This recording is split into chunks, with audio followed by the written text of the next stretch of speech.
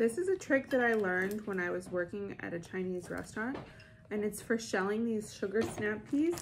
Basically, you don't have to cut them or anything, just use a spoon. We used to use a teaspoon, but mine are in the dishwasher, so I have a tablespoon. And you want these strings off so that when you cook them, they're nice and juicy. So you just take the string and pull, see how long it pulls. Then when you cook these, they'll get really juicy inside. And you just do this for all of them. You do the same thing with string beans, snow peas, any kind of thing like this. You just use a spoon.